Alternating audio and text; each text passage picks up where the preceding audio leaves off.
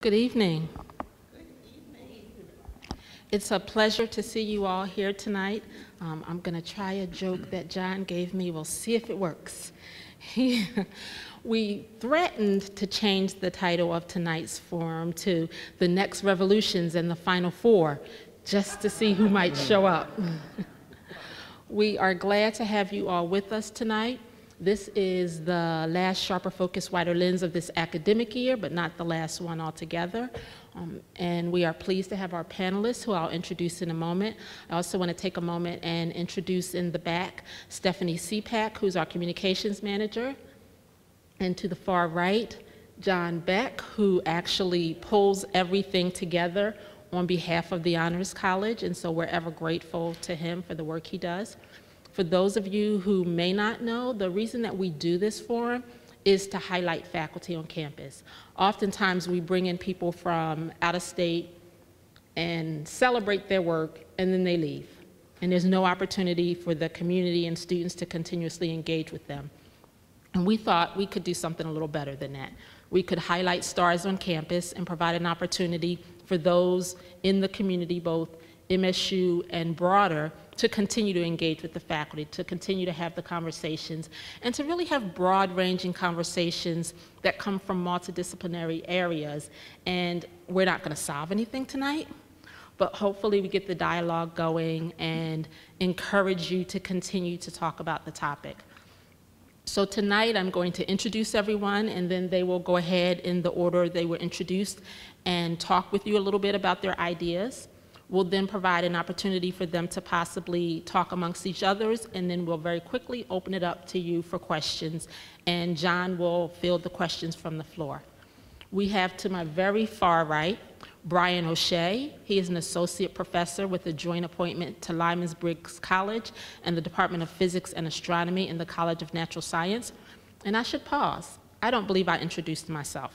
I'm Cynthia Jackson Elmore, the Dean of the Honors College, and we are the lead sponsor of this forum. Brian is a theoretical astrophysicist whose research focuses on galaxy formation and evolution. He uses supercomputers to perform large-scale numerical simulations of the formation of cosmological structure, starting from the first stars that form in the universe and continuing to the present day. He is particularly interested in the properties of clusters of galaxies, which have the potential to be useful probes of the fundamental properties of our universe. Brian teaches physics and astronomy courses at all levels, from introductory mechanics to graduate level astrophysics, and is one of the instructors in Lyman-Briggs Introductory Physics Course Sequence, which is a 2-course sequence. He has also collaborated with the Advanced Visualization Laboratory at the National Center for Supercomputing Applications to make movies for PBS Nova, Discovery Channel, and National Geographic television documentaries, as well as for the Denver Planetarium, the Hayden Planetarium in New York, and the Adler Planetarium in Chicago. He earned his doctorate in physics from the University of Illinois, Champaign-Urbana. Immediately to Brian's left, we have Emily Rader. She is an assistant professor and AT&T scholar with the Department of Media and Information in the College of Communication Arts and Sciences. Her research focuses on understanding social processes that affect information sharing in user-contributed content systems. People sharing files, blog posts, photos, tags, status updates, tweets, location information, without always being completely aware of who might be out there watching. And we know that that's particularly pertinent these days. Emily develops and tests theories and designs principles that foster a better understanding of what it means to be social on the web. Before earning her PhD, Emily spent 5 years working with an interdisciplinary team of researchers at Motorola Labs, designing and evaluating next-generation applications for mobile technologies.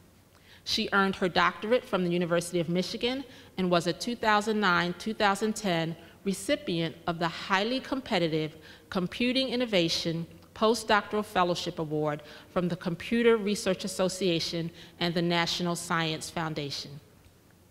To my immediate right is Jeff Grable, a professor of rhetoric and professional writing and chair of the Department of Writing, Rhetoric, and American Cultures in the College of Arts and Letters. He is a senior researcher with Wide Research, Writing in Digital Environments, and also a co-founder of Drawbridge Incorporated, an educational technology company. He studies how digital writing is associated with citizenship and learning. Jeff has published 2 books on community literacy and articles in journals such as College Composition and Communication, Technical Communication Quarterly, Computers and Composition, and English Education. Jeff earned his doctorate from Purdue University. To my immediate left is Patrick Kwan, a professor in the Department of Mechanical Engineering in the College of Engineering. His research and teaching interests deal with material issues in design and manufacturing, manufacturing processes, mechanical behavior of materials, and microstructured and graded materials. Specifically, Patrick works with 3D printing, figuring out how metallic components can be used in the printing process to make products stronger than the current 3D printing material. He's the recipient of the Michigan Campus Compact Faculty Staff Community Service Award, as well as the Withrow Teaching Excellence Award here at MSU. Patrick earned his doctorate from the University of California, Berkeley. And finally, to my far left is Tom Dietz, a professor of sociology and environmental science and policy in the College of Social Science. He is also assistant vice president for environmental research, okay, at Michigan State University. Tom is also co-director of the Great Lakes Integrated Science and Assessment Center.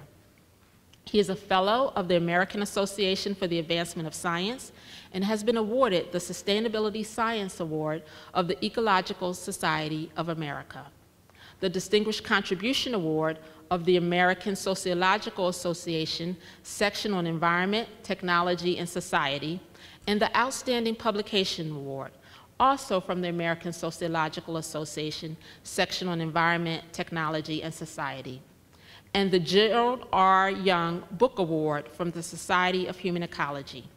He is currently a member of the National Resource Council Committee to advise the U.S. Global Change Research Program. Thomas's current research examines the human driving forces of environmental change, environmental values, and the interplay between science and democracy in environmental issues. Thomas earned his doctorate from the University of California, Davis. And before we do the first presentation, I'd just like to ask you in advance to let's celebrate the panelists that we have here today.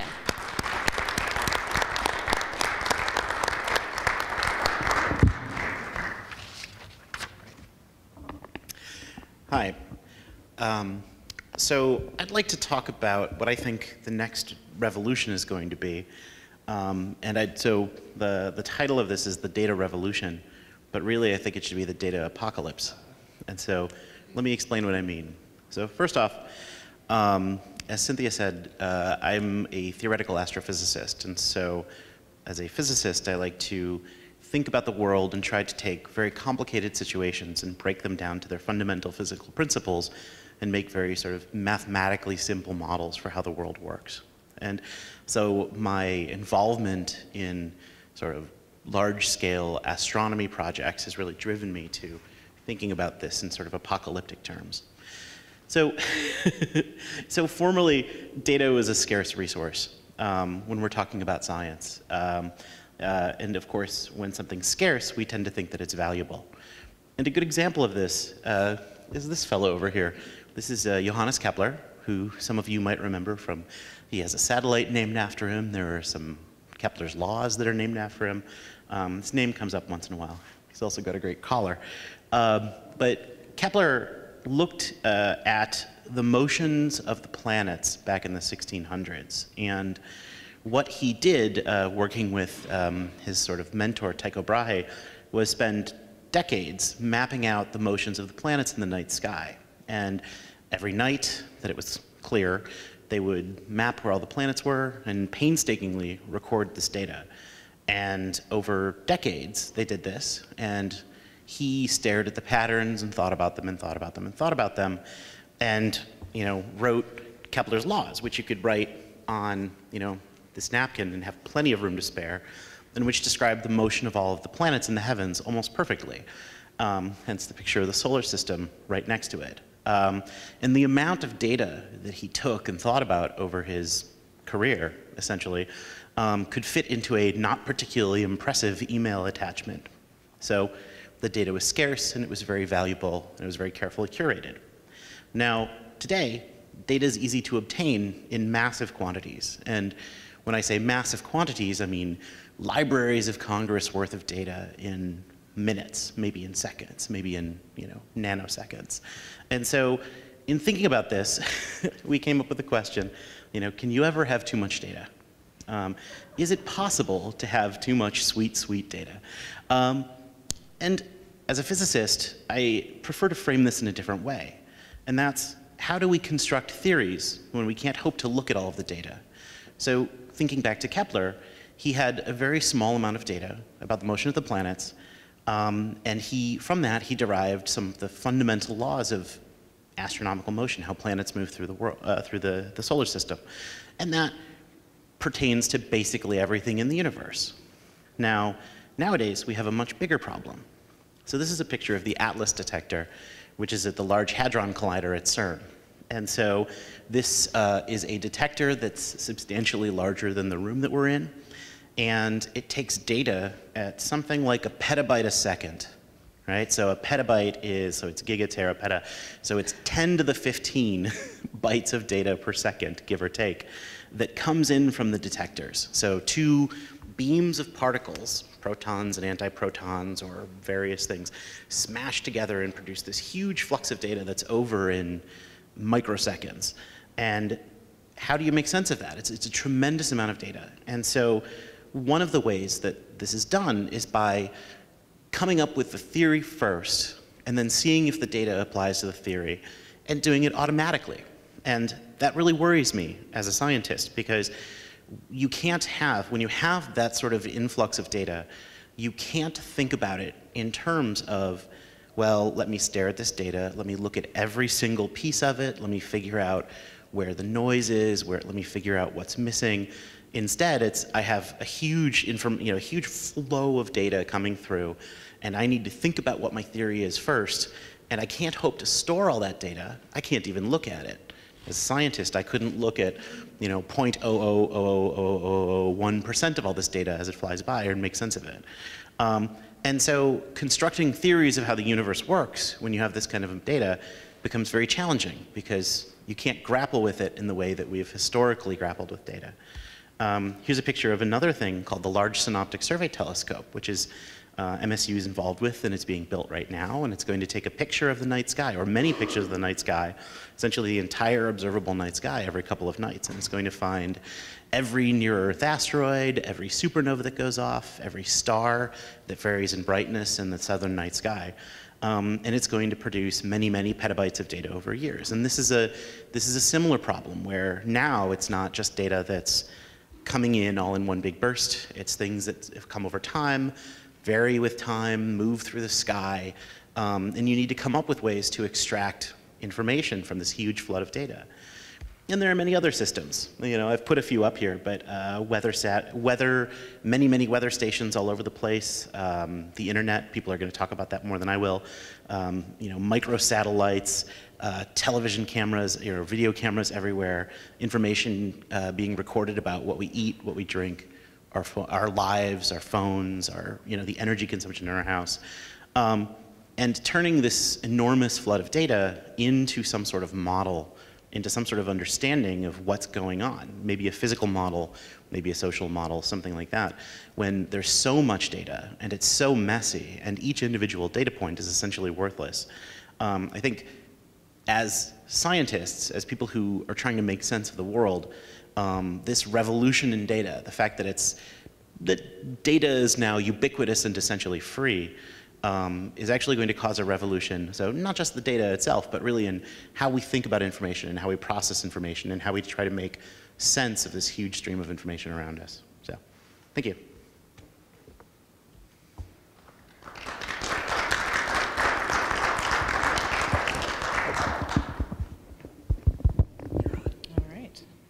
this hooked up here.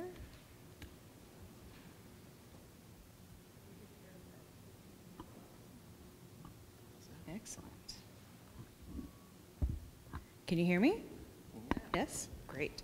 So I'm Emily, and I'm here to talk to you about information also. There's too much of it. Hang on 1 second. Siri's trying to talk to me. So we're all overwhelmed by too much information. That's sort of become a fact of modern life. And we rely on different kinds of technologies to help us manage all of that information. These technologies personalize our experiences with online information. So you have spam filters in your email that decide which emails you should pay attention to. And Google has personalized search that returns search results based on your past search history, on your location and things like this.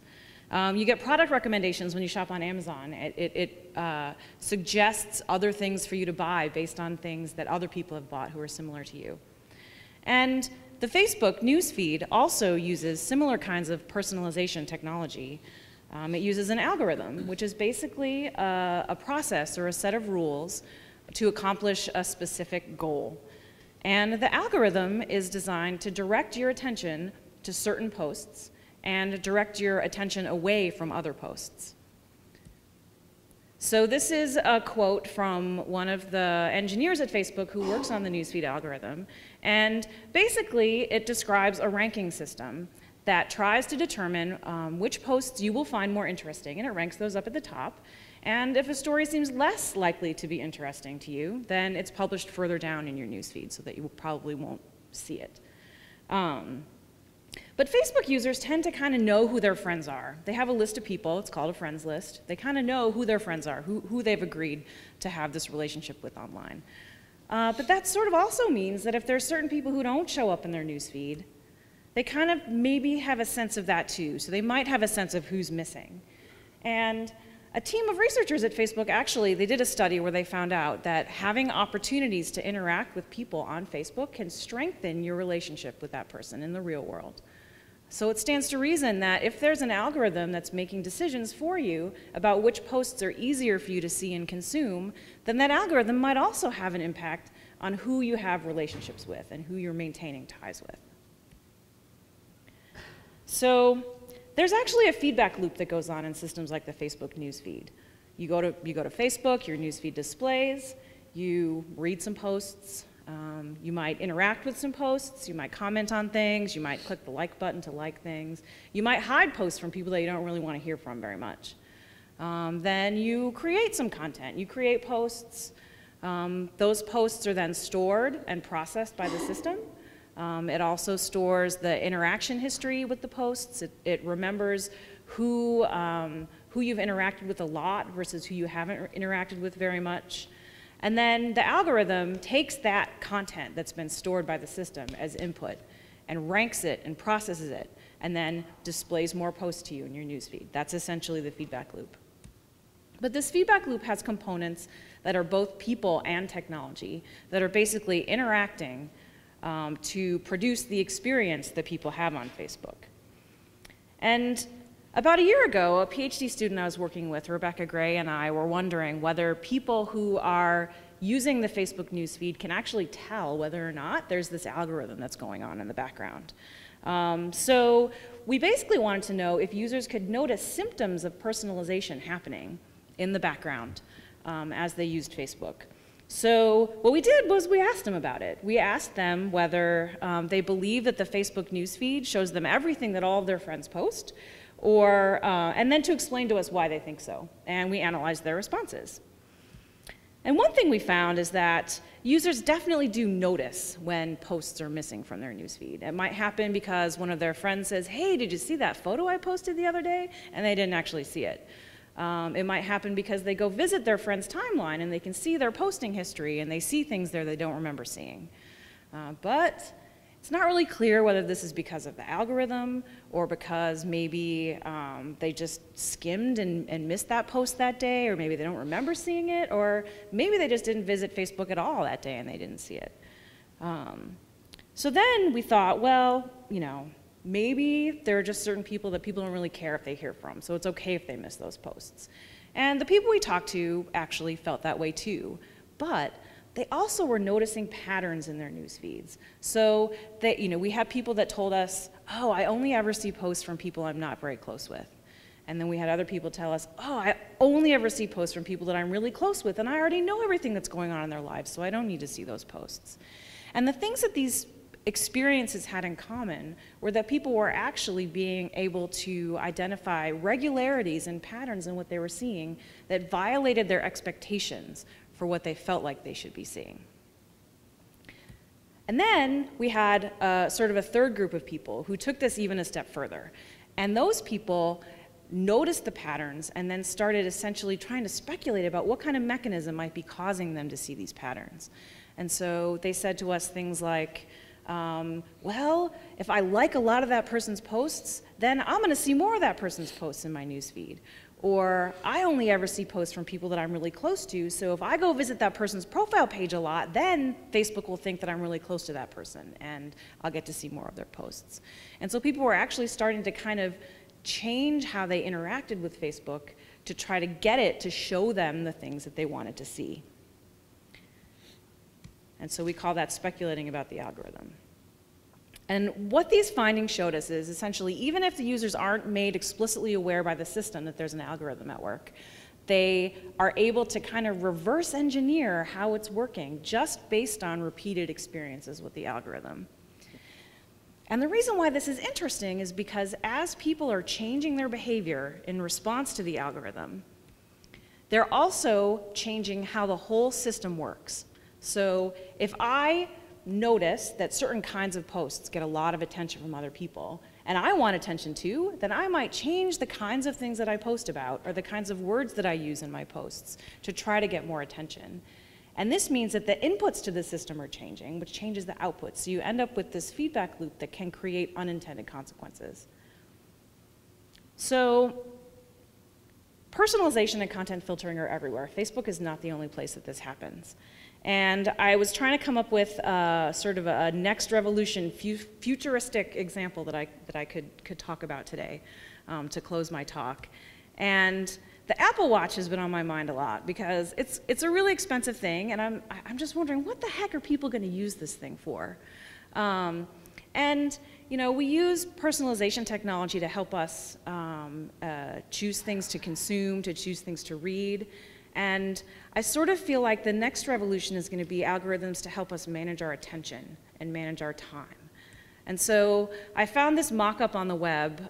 There's an app, it's called Short. You can download it. It helps you decide if you have a little bit of downtime, suggests things for you to read based on how long it thinks it's going to take you to read them. And so this is a notification, potential notification for an Apple Watch that says, oh, you're 10 minutes early to your next meeting. You want to read something? Based on potentially information that's in your calendar and detection of where you're at. It could help sort of direct your time to certain things. This seems kind of innocuous, right? But what if it's suggesting that you could get a great deal on something in your wish list, but you have to buy it in the next 10 minutes? Based on the idea that you're more susceptible to purchasing things under time pressure or something like that. So as we delegate more and more of our choices to technology, it becomes much more important and interesting to think about how feedback loops like this are maybe going to affect how we manage our time and attention. Thank you.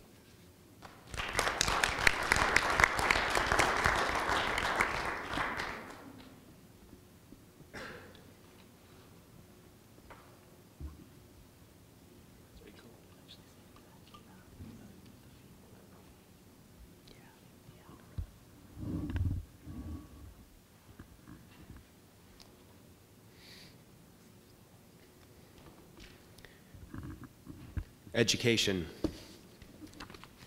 Scintillating, isn't it? So in many ways, education hasn't changed much in a really, really, really long time. This is one of my favorite pictures because while it's clearly dated, it's clearly not dated. We still sit in desks often. We still sit in rows often. We still have teachers in front of classrooms often doing things like I'm doing right now. talking at you. We still think in terms of terms, 9 weeks, 15 weeks. We still largely organize education in terms of classes. We still largely value time spent in seats. That time spent in seats plus performance on things like exams and quizzes, which we've had since antiquity, are still how we mostly manage education for young and old. And so this has become a perplexing problem for me for my career, which for reasons I'll try and unpack and explain a little bit. So this seeming lack of change in education, plus the stunning, I think truly stunning developments in computing, and maybe even more interestingly in networking, have led many to identify the present moment as a moment of revolutionary change in education. Now, anyone who's a historian of educational technology will also quickly point to the television and the discourse around television when it first came out as a truly transformative learning technology. Everybody thought that the correspondence course plus television was going to do everything that we think computers and networks are going to do today. What comes around goes around. And so the current sort of hot book right now is Kevin Carey's The End of College. But the kinds of things that Kevin Carey says in his book are the kinds of things that hundreds of people are saying right now.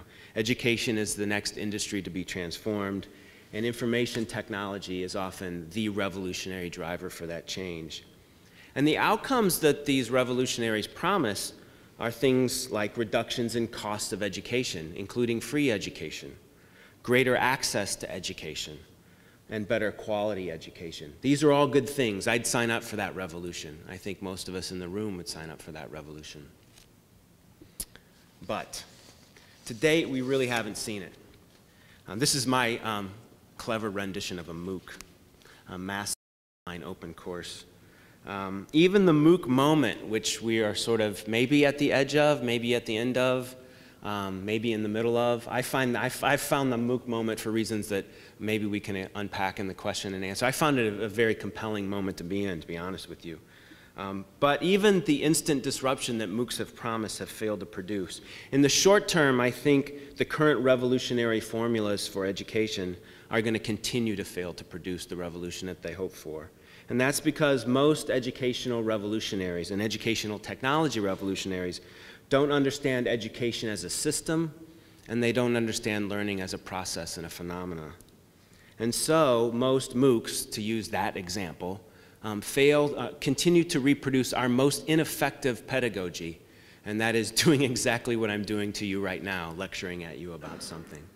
So, and that's because with information technology is understood as the revolutionary driver in education, information technology is going to understand the problem of education as one of information delivery, one of moving content from point A to point B.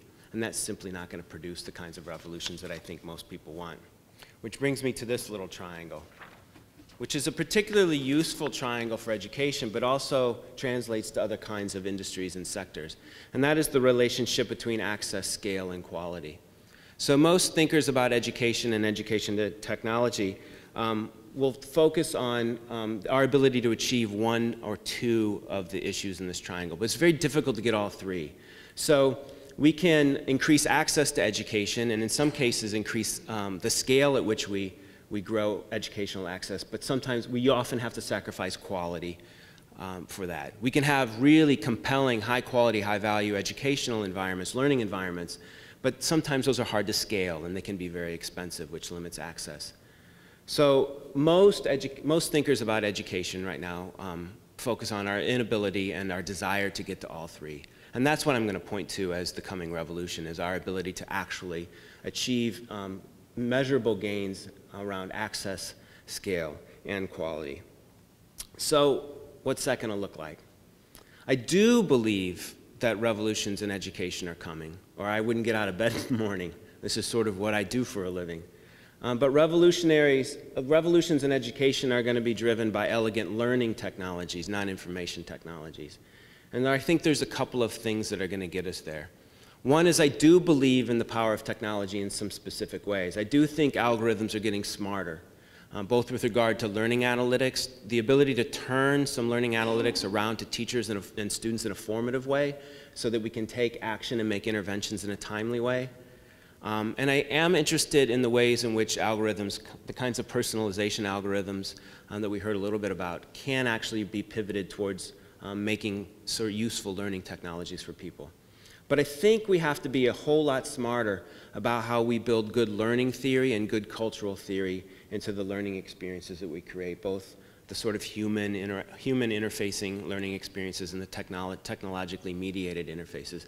The best learning technologies that I'm aware of are actually really elegant theory made into software or theory made into experiences. So I think the revolution is going to come once we start connecting humans in rich ways, provide them with complex work to do, and enable them to have rich experiences both online and offline, and endeavor and risk our willingness to do that at scale and in ways which increase access to education around the world. Thanks.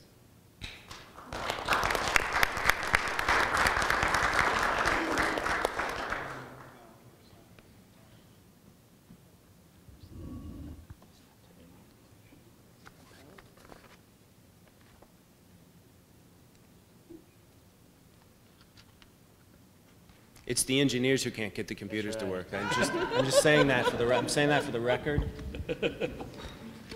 I need to log in. Okay. It wouldn't be a sharper focus, wider lens if we didn't have technology glitches.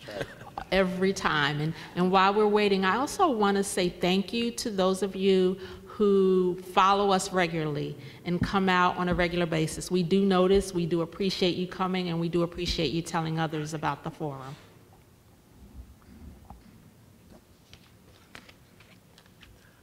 So I can tell you, engineer are the only ones who cannot really work their computers. So once again, what I wanted to talk to you about today is a 3D printing technique that you've been hearing about probably the last couple of years. So I think 3D printing has been around for many years. In fact, when I just got here 20 years ago, we are purchasing 3D printing. So that was at that time where people start to looking at it, and it fizzled out for a while. And it came back again. And mainly because I think it's the economists who made this happen.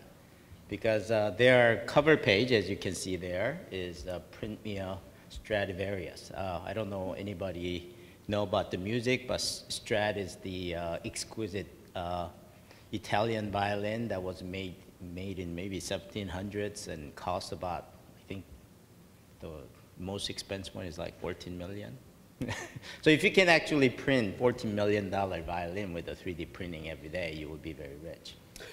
So what I wanted to tell you is that it's not really a Strad, but it's a replica of a violin. So if you look at individual components, there are actual body, which is made of 3D printing technique, but there are metal pieces, strings and other things are there, which are not 3D printed. In fact, it's very hard to make these things in 3D printing technique. So there are, and for example, like a wrench. One at the top that you see is the wrench made out of plastic material. But if you use that wrench, I'm sure you won't be able to unbolt anything. So you have to go with a metal piece. When you go from this plastic one to metal, there's a huge difference in how we make it. In fact, I don't think we can still make that metal wrench with a 3D printing as of yet. So what people are thinking based on these cover pages that, oh, you can basically print something just like how you print your printouts and then be able to make things and then get it to work. It's not quite there yet. So I wanted to basically show you a little bit historic perspective, how things were made back then. So I'm going back to really old times, 4000 BC, where people are making out of powder. And powder is a very important thing because that's the major technique that we use in order to do 3D printing at this moment. So 2500 BC, they are casting it, forging it, heat treating even back then.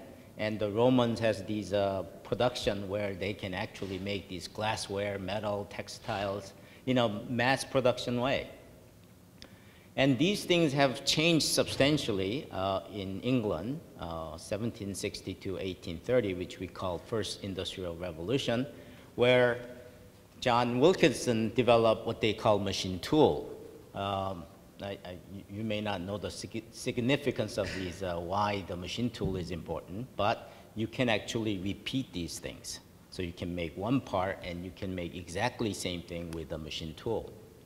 So what James Watts did, he made a steam engine using that machine tool technology, and eventually at L.A. Whitney started making these parts interchangeable. So if something goes out of order, you can make it into another part and you can use that product again. So there are a series of revolutions. Henry Ford is one of those guys out of Michigan, so I kind of highlight him here. But there is a second industrial revolution back in 1950s and 70s, where we use computers and microchips, which enable to connect to people far away from here and then be able to drive a machine that's 2,000 miles away from here. So in addition, there is another revolution that came in 1980, development of internet. So we are kind of thinking about, is that really third industrial revolution? So if you can make a CAD file, CAD is a computer-aided design file, which means if I'm making this cup, for example, I can make this in a computer, actually feed all the information into a computer, which will dissect these things and make it into a part. So if you can do that, you can make it into a 3D printed parts. So there are some thing that has been done, and we call it mass customization. What that means is that we can customize these products. If you look at the car that has been customized, not customized, but it's a mass produced. But mass customization means it can be a very individual oriented. For example, orthodontic service. So you have to basically go to the dentist and map out your teeth.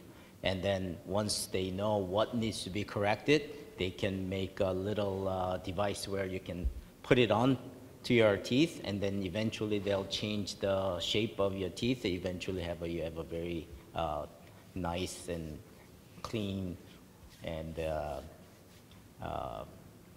tooth arrangement. And these things can happen in the hearing aids, so those things are already happening. But there is other things that you can do, because we can do this. This is the one product that I can do this. This is the one product, and this is made of 1, 2, 3, possibly 4 parts. But if you can do 3D printing, you can make it into a one part, because extra additional complexity in the design is, there's no cost associated with it. You can actually print anything you want. So geometry is not a problem. But in traditional manufacturing, you have to think about how you're going to make it, and there's only limit. There's a very limitation what kind of shape you can make. So 3D printing changes all that, but we are still far from it. And so I don't know how much time I have, but there are basically 3 main way of making this. One is stereolithography, which is what they call liquid polymer that is photosensitive. So we call it photosensitive liquid polymer, where what that means is a liquid becomes a solid when you introduce a light to it. So you can actually move these light to solidify these liquid phases, and then if you can repeat it layer by layer, you can eventually make this into a 3D printing method. The other one is very common now. In fact, we have probably about 20 of them in the College of Engineering. It's what they call fused deposition. So you can, I think the best way to think about it is a toothpaste. So a small thread of toothpaste comes in and put it down a layer, and then move up one layer, put it down, and you keep repeating this process. Eventually you will make very complicated shape. The other process that I'm currently working on is not quite laser sintering, but it's a powder. So there is a powder bed which layers of one layer, and then you put a binder phases where you want, and then that gets lower, and another layer comes in, and put another binder phases, and you repeat that, all that process, you can eventually make 3D printing part. So this is the Spartan helmet that we made in our lab. So this is the 3D printing machine that I have, and this is the Spartan helmet that we created inside the computer, and we can actually feed these code into this machine, and we're able to make this 3D printing Spartan helmet. Okay. So I'm not going to go into all these details, but the major the disadvantage of using 3D printing is we can make it as large as we want depending how big the shape is, and we can make it as complicated as we can, but the problem is integrity. That means material cannot sustain the load. So if you think about making this, the chair you're sitting in, the leg has to be about 4 or 5 times bigger at this point. So it's not really a feasible solution for the structure application, but there are a lot of applications where this is still feasible. And because of these things, now anybody can make anything. So it will be interesting to see how the business side will evolve because of these techniques. So I'm going to just conclude my talk at this point.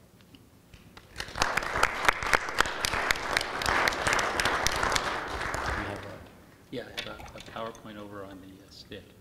I think Oh. there it is. Yeah, if you just Okay. flick it up to full screen. Yeah, let me slide it over so I can see what it is I'm saying. So when John told me about this, I thought I ought to consult some major theorists of revolution, Lenin, and then I realized I didn't know whether I should look at Vladimir Ilyich Lenin or John Lennon. So I sort of skipped that stage.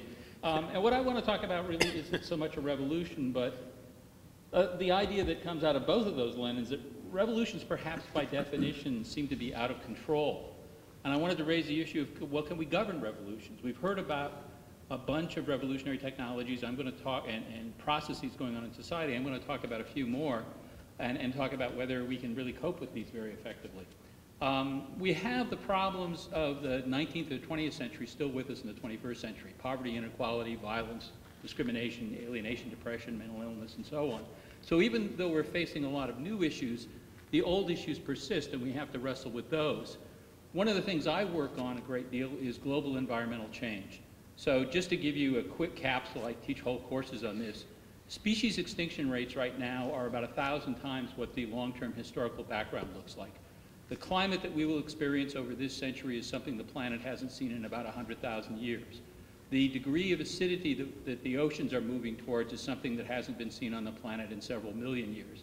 Many chemicals to which the biosphere is exposed, and these are all over the globe now, are things that have never been there before, so we don't know quite what's going on.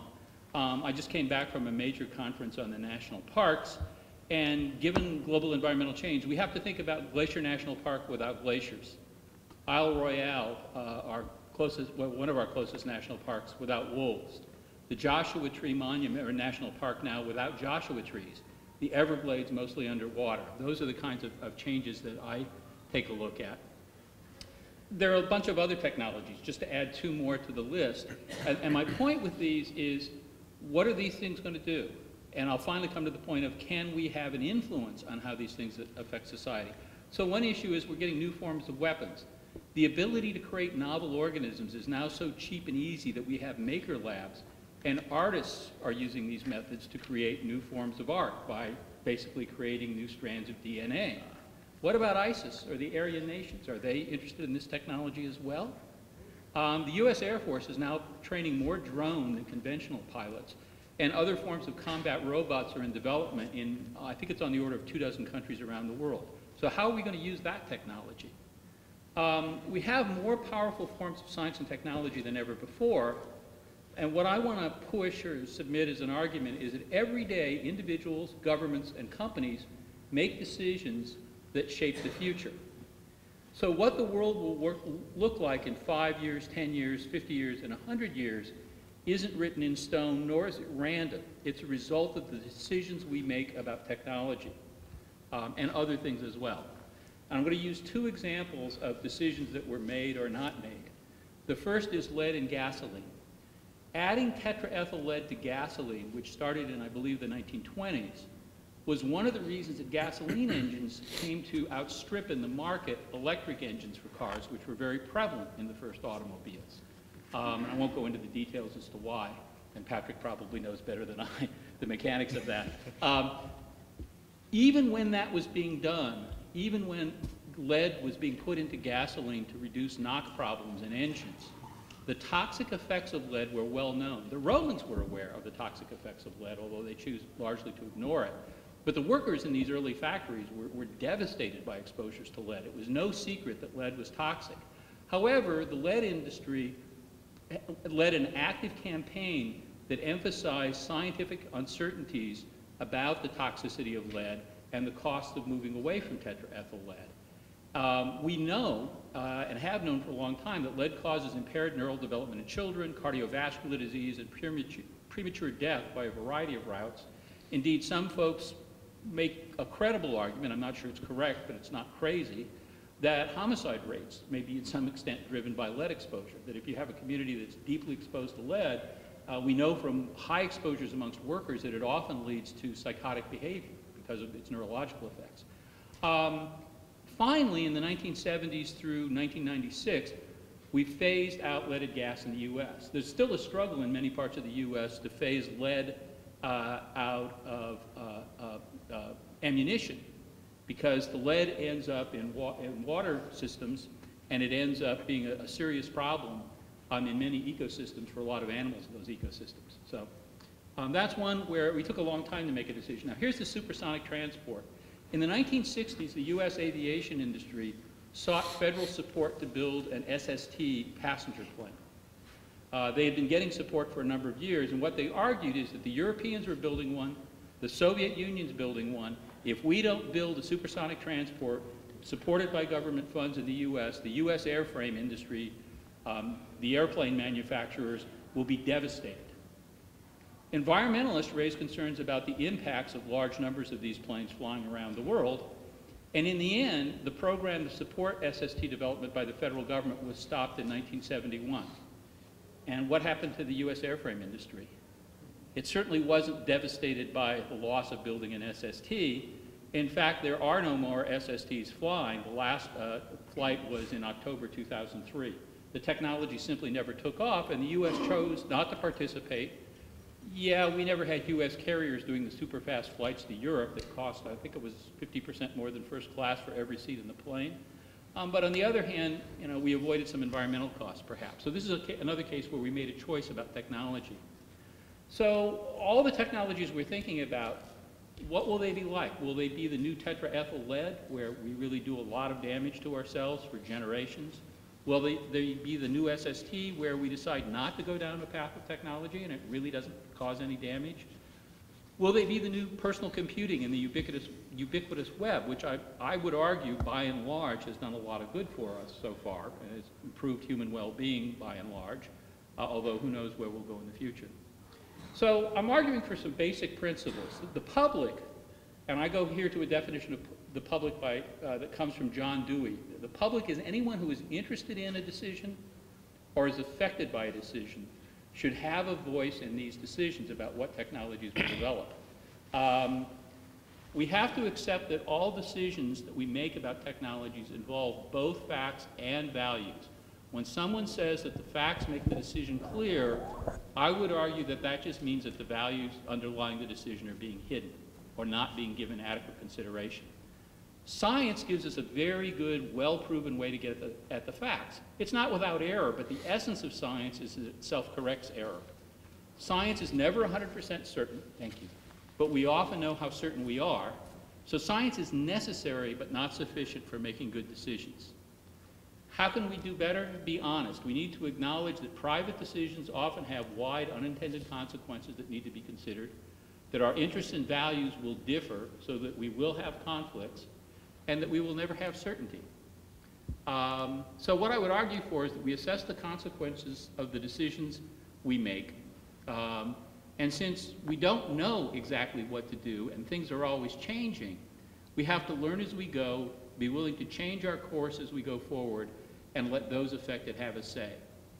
And I think I'll stop with that. This is a very complicated graph, and I apologize, but just very quickly, the right axis, moving from left to right, is more greenhouse gas emissions by U.S. states. All the little plotting symbols are abbreviations for U.S. states and the year in which the data is from. So further right you go, the more damage you're doing to the environment. Higher up on the graph you are, the longer the life expectancy, the higher the human well-being. And my point is to look at the upper left. There are some states in the U.S. that are doing very well at producing human well-being, even as they don't do a lot of damage to the environment. And it seems to me that this is the kind of logic we need to use in making decisions about technology. How can we enhance human well-being? What courses of action will enhance human well-being while minimizing the adverse consequences of what we do? And with that, I'll stop. Thank you.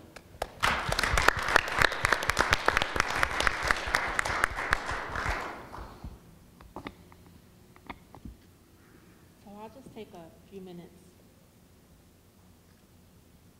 I'll take a few minutes to summarize across what I believe I heard. We'll see if the panelists have some questions for each other, and then we'll open it up to you.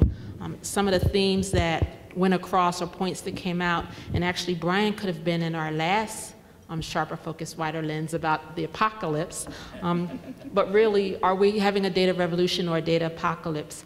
And scarcity also always creates value, right? And so in part of this, I kept thinking, I was hearing the economists and the political scientists and a lot of what Brian said, even though he was not talking about those things. And now data is widely available. What do we do with it? And is it possible to have too much data? And I shook my head, yeah. It is possible, to just have so much information that you don't know what to do with it. And how do we make sense of all that data? And what does data overload really mean when we're trying to develop theories and we're trying to move forward? And the political scientist in me immediately went to when legislators are trying to pass policies, they don't have the time or the inclination to get all of the data to make the most informed decisions. So we're always kind of satisficing, right? We're always trying to figure out at what point are we going to stop collecting information, when are we going to stop looking at the data, and how do we know that the set of data that we use to make our decisions on was actually the right subset of data. And again, it came through that we're overwhelmed with data, and these days we use technology to help us manage everything. And it's even tracking our interactions in cyberspace. And the question is it a new form of marketing, or is it a subtle, non-threatening, maybe somewhat perverse form of stalking? That we've agreed to let everyone look in on what's going on with us and give up our control. And how do we interact with these new technologies? Do the patterns that we begin to see go beyond social media? And how much does technology influence the choices we're making and decisions that we are giving away? We're choosing not to make decisions and letting technology do that for us, and processing even our own life events. And what does that mean? And in all the revolutions, perhaps the place that is most deserving of a revolution has yet to really have one, which is education. And how do we get beyond that? How do we embrace every new technology that we think is worth something to turn the tables? We talk about flipped classrooms where it's no longer, the sage on the stage, the wise person having something to say. It's no longer you come into class and make meaning of what you just read, but you're making meaning outside of class. And then when you come together, you're doing something with that information. You're applying it. How do we take that and then push it out so that communities benefit immediately and the research community can move forward? And how do we use technology in a way that really advantages everyone and not just those that have the ability to step into the game? And also to think about the disconnect between the people creating the technology and the people that need to use the technology. And that's not just in education. And then it was interesting to hear that 3D printing, which seems like it's newfangled, has actually been 20 years in the making, right? So how many other revolutions were really just slow fizzles? And now we think something amazing is happening, and really it's just coming to its maturity.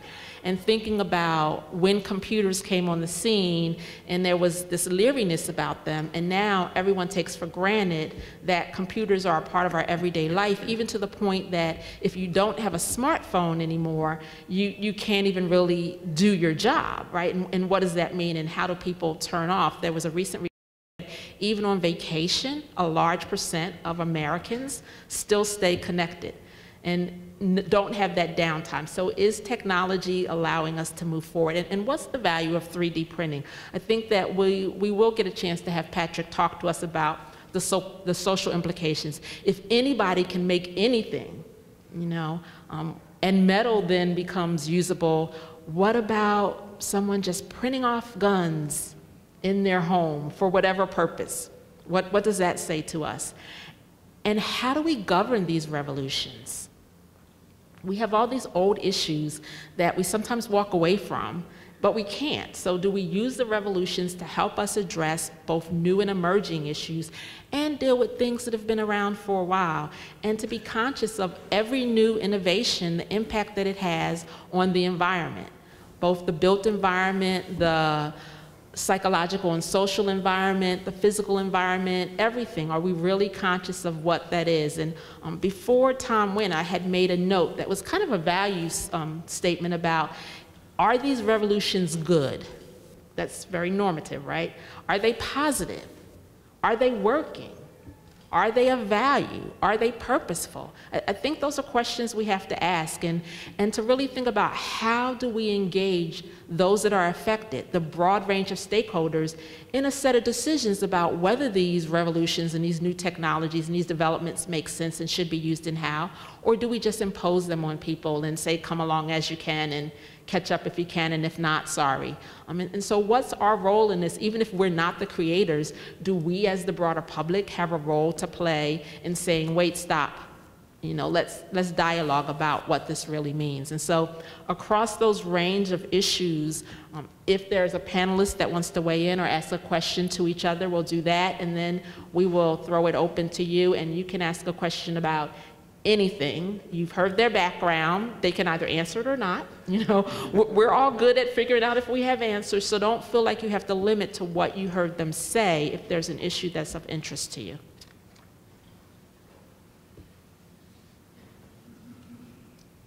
Yeah, I wanted to thank you, follow on a point that Jeff made, that that the problem with a lot of the proposals about changing education is people actually are focusing on information delivery, not education. I want to push it one step further. Maybe the problem that is that we're focusing on even education when universities are criticized, rather than on the university as a social institution. I mean, years ago, Clark Kerr, the president of the chancellor of the University of California, wrote a book called The Uses of the University, where even back in the 60s, I guess that was, he was pointing out that the university did education, but it did much, much more. And here at a land grant, we're certainly aware of that. Is that part of the problem? Yeah, I think the conversations around transformation and change around education are compelling, just because it's also about all of those things. And so when you understand education in a global scale, and you look at the coming demand for higher education in places like, well, China, India, Africa, you can just focus on those large chunks of the planet. It's inconceivable that they can build universities like this one. That is not how that demand is going to be supplied. And so what they have to do is build, or partner, they have to build radically different kinds of universities, different kinds of social institutions. And I think, so keep that in mind. So let me add another, I'm going to juggle here for a minute. Let me add another ball to that.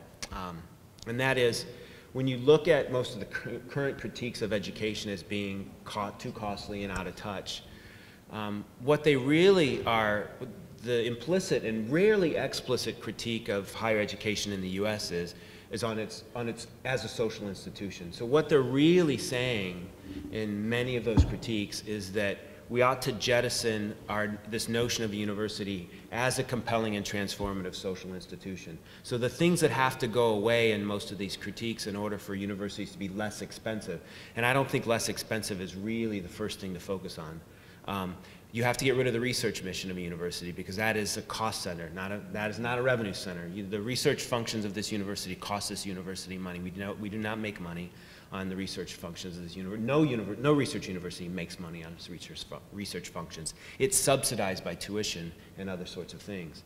You have to jettison that. And you have to jettison all sorts of other compelling things like the land-grant mission of this university to be of service to the people of the state of Michigan. Or, if you're paying attention to the political conversation in the state of Wisconsin, the rewriting of the Wisconsin Promise by the governor of Wisconsin is explicitly redlining the social and cultural function of the University of Wisconsin in that state.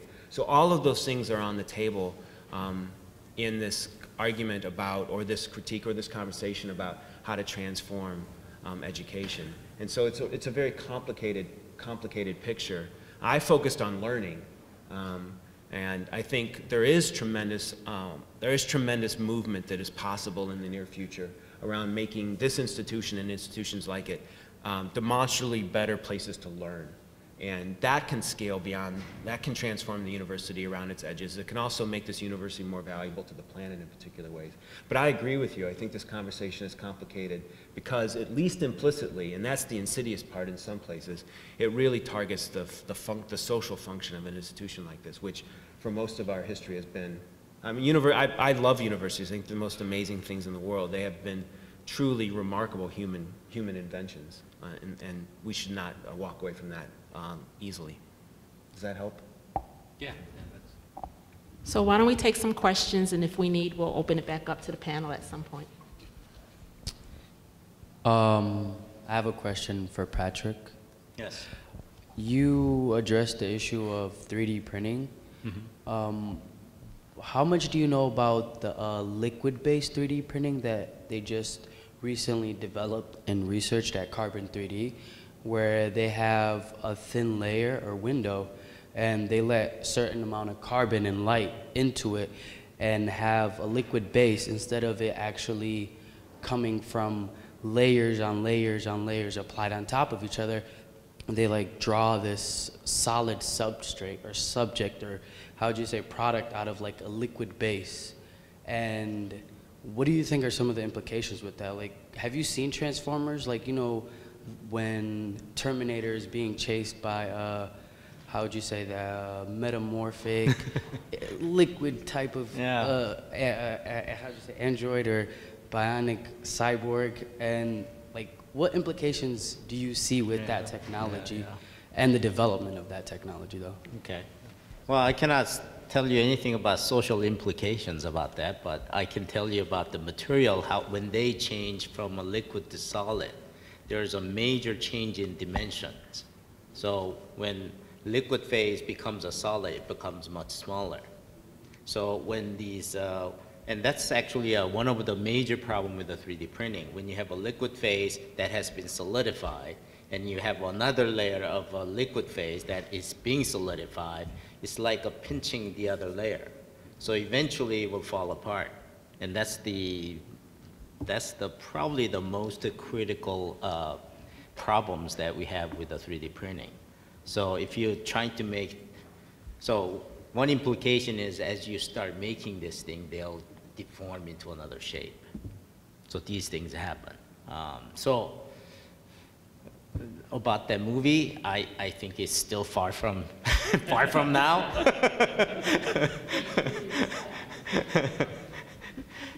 But actually, I can transform into a cyborg right in front of you. I've got a metal base. So I'm going to look around for other hands right here. Okay, I'll just make some observations, and if you'd care to comment, that would be great. So Brian, I heard about somebody who couldn't face all that data, so they transformed it from what they see to what they hear. And maybe there's an algorithm to change, to notice when what they hear is not cacophony, but something harmonious. And then just look at the part that sounds harmonious. That's a pattern. And I think it was Dr. Dietz who talked about involving people in decisions that affect them. In the disability rights community, we call that the independent living principle. So instead of having the doctor and the therapist and the other therapist and the other therapist saying that you will never ever talk to anybody who is not paid to work with you, you can say, no thank you, I don't care to have speech therapy at all, ever. In education, I think of intelligence quotient and emotional quotient. And some of us who only learn knowledge and facts have a sort of a -10 emotional quotient, and that doesn't seem to be good for the future of the planet. I didn't hear anybody saying anything much about open source technology and the effects of that. Maybe Emily would have some ideas about that. I also totally admire and value the Usability Center here at the university, and I wish everybody would run everything through it. And I didn't really hear anything about nanotechnology and, you know, single molecule fabrics that do miraculous things. So anybody want to talk about any of that, would be great. Well, so I guess I can jump in about the data. I think that's a very interesting idea about taking some flood of data and passing it through a filter and letting your ears sort of listen instead of trying to make sense visually. But it actually sort of reinforces the point that I was making, which is you have to filter that data, right? So if you have a huge flood of data, in order to turn it into a waveform, you have to throw out a lot of it. And so if you know, for example, if you collect some data set that has hundreds of pieces of information about every person or object or something like that, in order to turn it into something you can hear, you have to essentially reduce it down to one or two dimensions of information. So you are implicitly, you're either explicitly or implicitly putting filters on that, or preconditioning the data into some form that you think is relevant, and so so that you can get information out of it. And so that's one of the real challenges. And so we have a lot of people on campus that deal with what we call big data, which is just a buzzword, you know, data science. So really, it's just, you know, how do you deal with this flood of information? And a lot of it is compressing, you know, information. We have thousands of dimensions of data, you know, lots of pieces of information, you know, dealing with it and trying to make sense of it, and trying to sort of take it from vast quantities in many different dimensions down to sort of something sensical so that we can try to sell you more stuff on Amazon, for example. But that's a real challenge. And also you made a point about open source technology and open source software. I actually do a lot of development of open source software. And so, you know, I think that that's open source science and reproducible science is actually something that I feel very strongly about. And so I think that has the potential to be something of a quiet revolution in the sense that particularly in the sciences often, there are proprietary technologies that people create, and the National Science Foundation and other federal funding agencies have really started pushing people to sharing their methods, sharing their data sets, sharing their software, things like that. And so maybe a revolution is not the right way, but it certainly helps to accelerate progress. Yeah, just to follow on open source, I mean, I agree. I mean, there's a long-standing norm in the social sciences that a long-standing norm, is this thing on?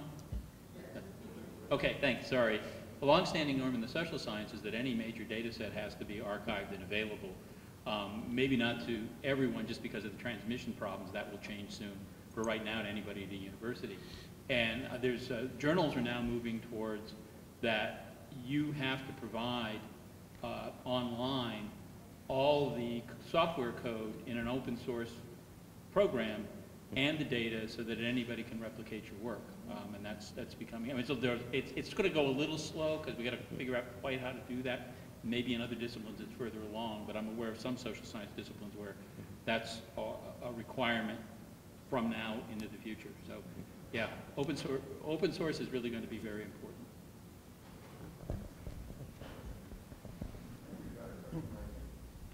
Hello. Oh, hi. I just want to thank you all for taking the time to host this. This is fantastic. I love these lectures. This is kind of a question for anybody, really. And it's kind of a basic question. Essentially what you had summed up earlier, like, is it a good revolution? And Jeff had mentioned that learning is a process and education is a system. I noticed there's this theme of a systems way of thinking about all these new developments in technology and in social circles. I mean, and yet the trajectory of the species is heading towards, well, I guess the data speaks for itself. I guess I wanted to ask, are there any exemplary models from the states and policy, or 3D printing and devastation areas, or like education and new approaches to address like student apathy, for instance, and getting students involved, or algorithms that have ads that teach people more so how to adopt habits that aren't at the expense of the planet instead of trying to buy something? I mean, there's got to be some way, I feel like, that these revolutions can be distilled into sustainable and like very conscious ways of living. And I guess my question comes from a place of concern because I don't see that happening with my generation at the moment. And I was wondering if you could, if each of you could talk about that. I'll say, since it's my diagram, I mean, the reason we do these diagrams is because we want to find out why and how those states get up into that quadrant. We've actually got another diagram that's a little more complicated where we're looking at countries. How do some countries produce high levels of well-being for their citizens without doing much damage to the environment? So how do they manage to do that? As to the issue of sort of individual behavior, it's actually a huge area of research. We know an awful lot about how to motivate, how to inform folks in terms of behavior. The problem is I just published a sort of an editorial saying that EPA is now asking for power plants to reduce their greenhouse gas emissions, but it's not clear that they will allow behavioral change to be part of that response. And yet we know that there are huge energy savings in the U.S. to be had by people stopping wasting money by using energy inefficiently. You know, not freezing in the dark, but simply doing things that will save a lot of energy without noticeably changing the quality of life in terms of what you're getting from energy. So, but we know a lot about how to do that. What we're trying to argue is EPA, pay attention, we know how to do this. It may not be quite as precise as re-engineering a part of a power plant, but it's reasonably precise and it has big payoffs. But there is a huge research literature ongoing on how to do those kinds of things, how to help people make decisions that are good for the planet. Dr. Gribble, I guess this is sort of a question for you. I'm sort of interested to hear your 2 cents on some of the hybrid courses or online courses they have, like here at MSU. I think kind of a common student complaint about them is that even though the lectures are maybe online or available, there isn't necessarily the motivation to watch it on schedule or even watch it all. And I'm just curious if you think those are kind of steps in the right direction, or what they need to make them better, or what have you. That was me, huh? Yes. Yeah. So let me go back to the previous question too. It depends on what day of the week you catch me, whether I'm depressed or hopeful about education as a system. Today I'm depressed. So yeah, thank you. I appreciate that. So because of the company that I have, we do a lot of work in K-12, and we've done a lot of damage to K-12 education over the last 25 years with an obsession on certain kinds of measurement. And we're gonna have to undo a little bit of damage before things get better. And so I think we've produced students who care about the things we've made them care about, and that is sort of an focus over much on certain cognitive outcomes with regard to education, test scores, getting the answers right. And we've now have a conversation on this campus about rethinking about how we educate undergraduates and graduate students, but certainly how we educate students. And one of the reasons we're trying to rethink how we educate MSU students, the conversation goes under the rubric of the T-shaped student, is because we're not, the kinds of human beings that universities are producing are not capable immediately or quickly enough of doing the things that society needs them to be able to do, thinking in the ways that we need them to think, feeling in the ways we need them to feel, being able to develop the sort of non-cognitive outcomes that are important in education. And so part of that is undoing what we've wrought in K-12 education. I don't blame teachers or schools per se on this. This is a cultural and a social decision we've made. It's a policy decision that we've made that I think is quite unfortunate. So where am I going with this? I think it probably addresses the issues of motivation. And so I think one of the things that is, at least in my own experience as a teacher, one of the things that is challenging is when we create educational experiences for students which are disruptive for them, which are very different from the way in which they've been disciplined since they were kindergartners. They tend to resist them. They tend to not want to do them. They tend to want to know, what is the right answer here? Was this going to be on the test? All the classic answers. And so it's hard for us as teachers sometimes to facilitate certain kinds of motivations in students for them to think and do some things independently. So I think some of the things that are maybe a little bit more innovative with regard to learning on this campus, I think do run into the fact that students aren't sure how to experience that environment. And because it's much easier for them to behave and perform in ways in which they've been expected to behave and perform. So I don't know if that directly addresses your question of motivation, but I don't know what I think. I just think that I'm depressed today about the state of education, and the problems are so complex that sometimes it's just easier to focus on can I create a more compelling learning experience this semester than I did last semester. But that's not really my job anymore. I'm supposed to think at scale right now. So that's a reaction to what I think is a really hard problem. And as we bring forth the next question, I want to add that I think part of the answer actually sits with the students, right? Because we're otherwise just imagining what would motivate you, right? And so finding a way to have you enter the dialogue about these are the types of things that motivate different segments of the student population and why is actually the way to get there. It's back to involving those affected in the decision, because otherwise we're just recreating us, which isn't going to work for you. I was real interested in what Tom talked about with consequences that we don't intend to have happen.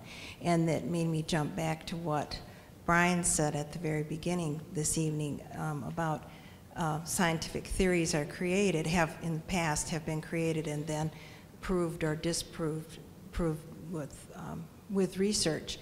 Then we have this huge influx of data. And then I think you said it's becoming that people are taking data and from the data creating theories. And I wondered if that is a responsible way or a good way to go, if, taking what Jeff is saying, if we're not addressing higher level thinking skills accompanied with attention to humanity and morality, and the people using all this data to create new theories and make decisions for unintended consequences now are making these huge decisions that through data travel quickly around the whole world, and with lacking some level of responsibility to avoid those consequences. I think I'm kind of confused, but at what level is anybody going to be, or is anyone being held responsible for the decisions they're using based on the data we're getting?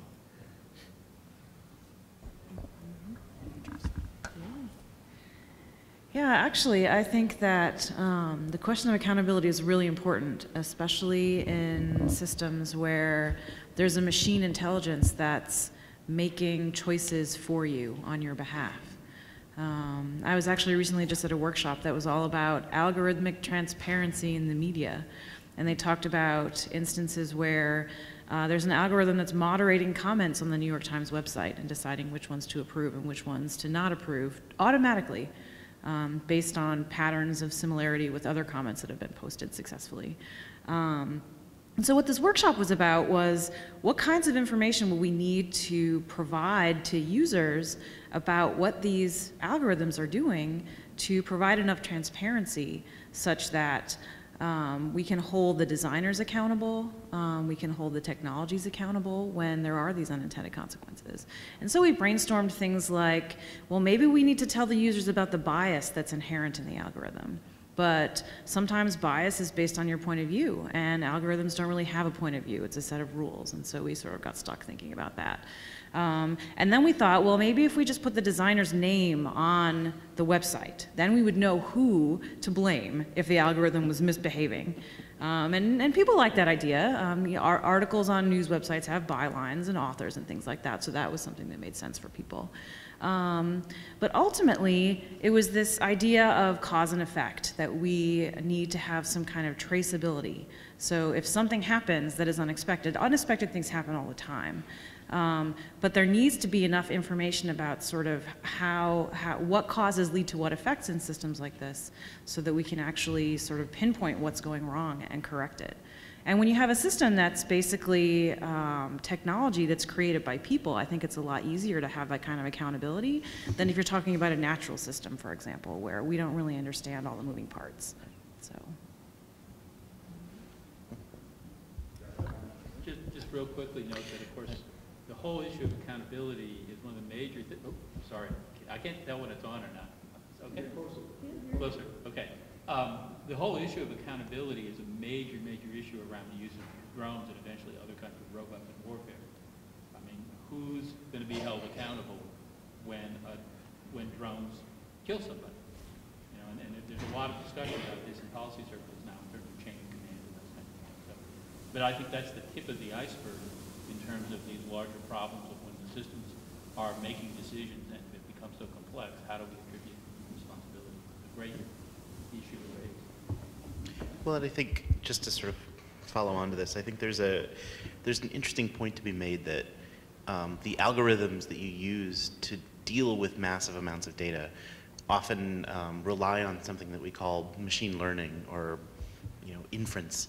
And so generally you make a software system where you condition it, you give it some set of initial conditions or some set of conditions and some desired outcomes, and then let it kind of do its thing on real data after you're done with that. You train some algorithm to do something in a probabilistic way, in a statistical way. And that can have some very interesting unintended consequences when when the data that you've trained it on isn't the same as the data that you actually feed it when things come out. That's very entertaining when you're applying it to astronomy, but probably less so when you're applying it to Facebook and what people see. And I do think there's sort of an interesting thing to point out there where the people who are learning to do all of the technical things generally aren't thinking very much about the social consequences of their actions. And I say this because I train physics and astrophysics grad students who, sometimes go on and become professors, but mostly go on and get jobs at Groupon. And, and there's a very sort of tinkery way of approaching things where, one of my former grad students works at Uber, and so they'll mess around with where cars are going to be and how long it takes people to get from place to place. And, people are using this to transport, people who are in labor into the hospital and things like that. So a lot of this sort of tinkering around with algorithms can have very real human consequences. I think Facebook, there was an article in maybe the New York Times about how people were doing these huge social experiments in Facebook, basically invisibly to the users, and that sparked a discussion about, well, certainly online and then in my department about like how many people can you kill just by sort of messing around with what people see in their news feed in terms of manipulating their emotions. And so one of the things that I find a little alarming is just that the people who are trained to do the technical aspects really, it never even occurs to them to think about the ethical parts of it or the sort of human consequences. I don't know, that was a bit of a tangent, but what you said just made me think about that. I got a general question. I don't know if anybody on the panel will answer this. If we were to graph this technological progress from the stone tools to machine tools, 3D printing, and who knows where it'll be in 5 years, against human evolution, you're dealing with an organism 100,000 years old, maybe that hasn't changed basically in that amount of time. You basically got an XY axis. Is there a point where we're going to be so divorced from the technology that we won't be able to handle it? I think that's roughly what futurists call the singularity. So I don't know if we'll be divorced from it. So my version of what's consistent across all of these talks tonight has been robots, which we can think of both as metaphorically and as quite materially. Each of us in our talks has put on the table for consideration different ways of thinking about robots. So an algorithm is a robot. So these are little machines that we make that we think make the world a better place. But I think it's clearly an open question for all of us whether the machines that we actively participate in making, this is what we do for a living, actually do make the world a better place. And we worry about that a great deal. These become the dark nights of our soul sometimes. But to address your question, I think it's not, I think these machines, I think the more likely scenarios is these machines become so ubiquitous and embedded that we really do traffic in these machines in our bodies and our minds in ways which are more seamless, become increasingly seamless. And this happens on time scales that we probably don't notice it maybe as much as we should. So the notion of embedded computing in our bodies is not really that far away. And there are certain robots I'd love to have embedded in my body, right? And others maybe not so much. I would love new knees, right? Well, but let me just complicate it in terms of, for all of you, in terms of the question that was raised, which is, to what degree, when you think about the idea that there's all sorts of choices based on Emily's presentation, that we don't even have to worry about them because other things will make them for us. You know, so to a degree, Tom really raised the issue of decision making. So how much deliberation must go on before a decision is made? And now technology kind of shortens that possibility. Perhaps an algorithm can make all sorts of decisions for us without us even having to worry about them. Well, maybe some of those decisions are ones that we have to worry about. So I guess I would challenge the panel. I think what the speaker was really asking is, how much do we as humans have the ability, I think it's an old question, to keep human control over these technological decisions that you've all laid out tonight? And if I might, I'd actually like to start with Patrick, because I want to go back to the social implications of 3D printing and bring that forward and then move out from there. Yeah. Well, in terms of 3D printing, I think the industry is using it extensively, because if you now look at the car, open up the hood, if you look at the individual part that's inside, it's made from everywhere. But somehow they have to put it together and they have to fit each other. So 3D printing is used in order to make sure these products will fit each other. But in the university setting, when I was graduating from college, I don't think I ever made anything. We were able to just draw it and show that it works, and that was the end of it. But now what students are doing is they actually make these things and test it out, which is completely different ballgame now. So I think things are changing. I don't know whether it's for the better, but it's changing.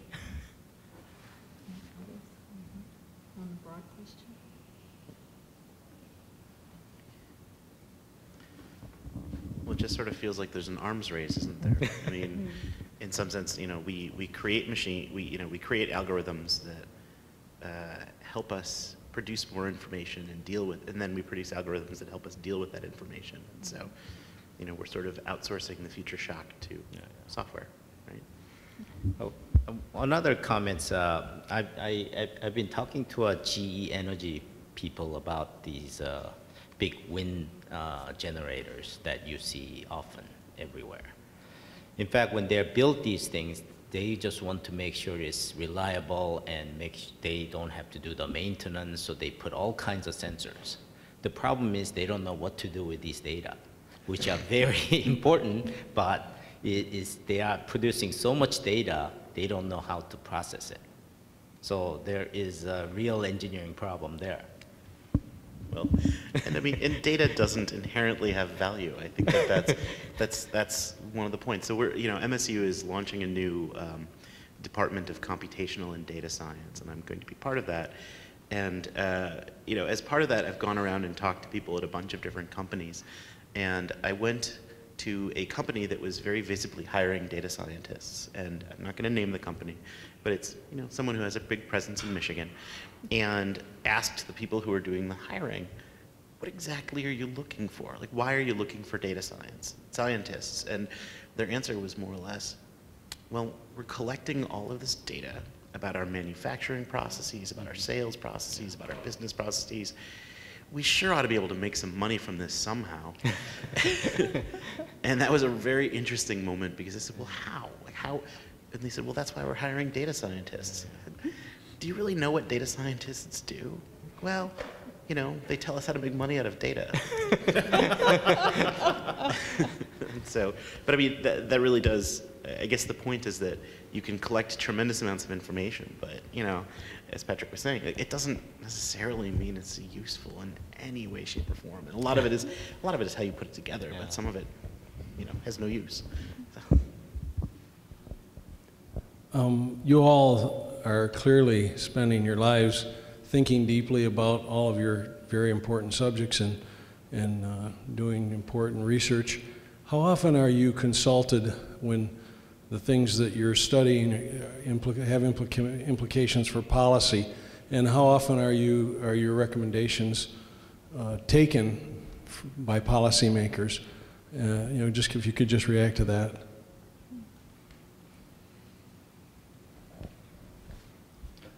Start. Yeah, one of the things I didn't put in was that up until up until let's see, during the Clinton administration, when Republicans took control of the House and Gingrich became Speaker, so that was, somebody can help me with the dates, but up until that point, Congress had a nonpartisan organization that it funded called the Office of Technology Assessment. And any member of Congress could say to this organization, we as Congress may need to deal with this technology. Give us an unbiased report on what we know about the technology and its implications. One of the first things that Congress did as budget cutting was to eliminate the Office of Technology Assessment. So there right now is nobody in place to give Congress bipartisan advice on a routine basis about technology. Now, I serve on a lot of panels for the U.S. National Research Council, which is the action arm of the U.S. National Academies of Science, which is an honorific body. And I spend a huge amount, actually, of my professional time. And what we do is write reports saying, here's what we understand as the state of the science, usually at the request of the federal government, Congress, or the agencies. With the agencies, those reports are very influential, I would argue. I've seen substantial changes in what agencies do as a result of a conclusion that says this is the state of the science. We never try to tell them you ought to do this. That's not our job, because that's a value decision. But we do say, here's the facts as best we can assess them, and the degree of certainty we have with those facts. Much, much less influence on Congress from those reports. I would actually say that the influence that I've been able to have so far is through the students that I work with, who go off and get jobs in industry and are working for the companies and helping to set the policies of the companies. I haven't had much interaction with government agencies, but I do really feel like, so the student I worked on the project that I presented here with, Rebecca Gray, is actually now working for Facebook. So I have, through the students that I train, I can impact the world, I guess. And I should offer that I'm actually in the middle of a study right now to see how important state legislators across 24 states think information is from universities and think tanks, and at what stage of the policy process they use information from universities and think tanks. The percentage is lower than, of course, their fellow colleagues and things like that, but it is used. But the issue is, how do you get to the right state legislator at the right point in time? So part of the study is really helping university researchers understand the leverage points. At what point in the policy process, so when a problem's being identified or legislation's being drafted, there's a greater chance of having an impact than at committee work. But there has to be a hearing and you have to know about it to be able to have an impact. Once it's time to vote, there's no influence that we're gonna have, right? And so how do you front end the process in a way that people will receive what you have to offer, and it can't be your journal article, right? It has to be one page of really sexy bullet points that get their attention. And so that's what I'm hoping over the next few years will pan out in a way that not only in this state, but in other states, people can really think about how do they make their work transformative. And it doesn't mean that one of these researchers would need to do it, but they need to know who to get their work to so that someone else can do it. John, I had a question for the group. So I'm just curious, by show of hands, how many people are okay with someone other than your significant other or a really close family member finishing your thought process and your sentences for you, just by a show of hands? So does everybody understand the question? Wait, could you ask whether or not it's okay if our significant other finishes our thought for us? Okay, I'll flip it. So how many people are okay with your significant other or a close family member finishing your thought process, finishing your sentence, by a show of hands? Okay, so a couple people are, right? And others are not so much. I asked this question because what we've all agreed to is letting technology finish our thought processes for us. As simple as when we do a search on Bing, Google, you name it, and we start typing, it decides what we want. When we're doing a text message or an email, it finishes for us. And I didn't see very many people say they're okay with even their significant other finishing their thought process, but we've given it away. I think maybe to the Google rest of the knows me world. better than my spouse does. Well, that's scary. Well, and what I would suggest is that, we would love to order out breakfast for everyone, but I think instead what we should do is probably get closing comments from our panelists and then thank them one more time. But any other closing comments from any of you? Thank you so much for sharing your expertise tonight. Any comments, any last weighing in on anything from the night?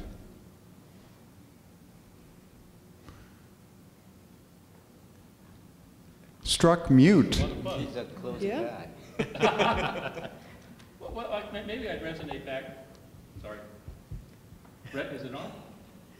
Resonate back to the university, that one of the values of the university is because it does research, because it's out there in the world of the community, and because it does education, and views education not just as learning technical skills, though those are important.